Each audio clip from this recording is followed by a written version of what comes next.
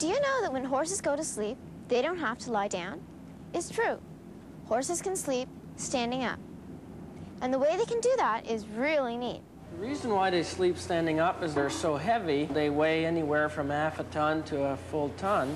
When they lay down, all their intestine rests against their lung and they can't breathe very easily. But sometimes they do lie down. Yeah, they can lay down for a shorter period of time, an hour or so, maybe 2, but they can't do it for 8 or 10 or 12 hours. Also, they have very thin skin, and the skin is very fragile, and since they sleep on straw and cement, not on a water bed or a comfortable bed like you and I do, they tend to get sore either in the legs or on the belly, wherever they're laying down. Well, how do they sleep standing up? Like, how does it work? They have a knee just like you and I do, which is right here. This is the kneecap right here, and that's the knee joint. And except, unlike you and I, they have 3 ligament that comes down and allows the leg to be locked into place. Once they're hooked into place, then the knee cannot bend anymore. It's solid and it's straight. When they're finished sleeping, they unlock their muscle? That's right. If they would lock on itself, then the horse could not run around or move very freely. So he's got a muscle that pulling on the kneecap allows it to lock when he wants to sleep and allows it to unlock when he wants to run around or if he wants to get up and go and eat. Let's go to the lab and I could show you exactly what I mean.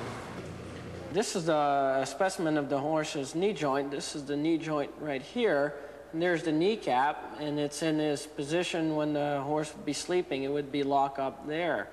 And I could show you on this specimen how this worked. This is a real horse leg in which the muscle were taken out, and we're left with tendon and bone.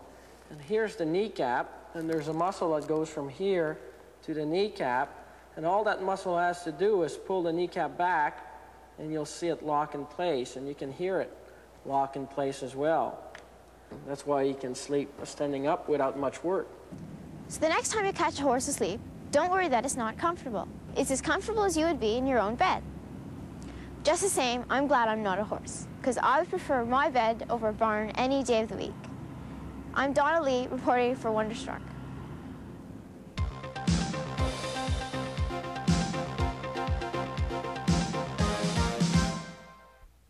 All soups are not alike, and I'm not talking about taste, I mean what they're like before they even come out of the can. Here's something you can try at home. Take a can of onion soup, and take a can of cheddar cheese soup. Don't open them, they're right off the shelf, and have a race to see which one will win. All you need is a bit of a board that has a tilt to it. I've just got a board here. I put a spoon under one end, so that's our racetrack. Take the 2 cans and put them on the start line, and just let them go and see which one wins the race. Which one wins? Cheddar cheese. And the funny thing is that it wins every time. Why? Well, there's a difference in the way these soups are. You can hear this one's very liquid, very runny, and the cheddar cheese is much more solid. And that affects the way they behave when they roll. And we can get a clue if we look inside them. Here are 2 that are already open, so we can see what they look like on the inside. Now, if we look at the onion soup, you can see that it's very runny, very watery. Whereas the cheddar cheese soup is almost solid.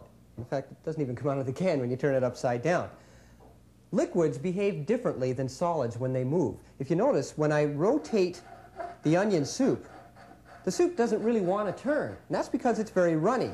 Whereas the cheese soup, being solid, it turns all at once. Well, that causes resistance, and it's resistance within the fluid itself.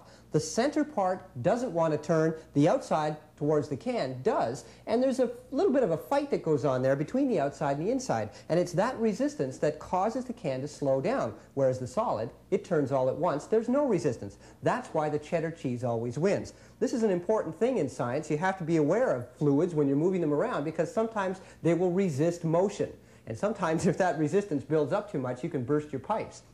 Here's another demonstration of the same thing. Again, you can try it at home. The difference between a boiled egg and a regular raw egg. The boiled egg is solid. The raw egg is liquid on the inside. How do you tell the difference? Try to spin them and see which one spins. The solid one, like the cheese soup, spins very easily. So that must be the boiled egg, whereas The raw egg doesn't turn very well at all.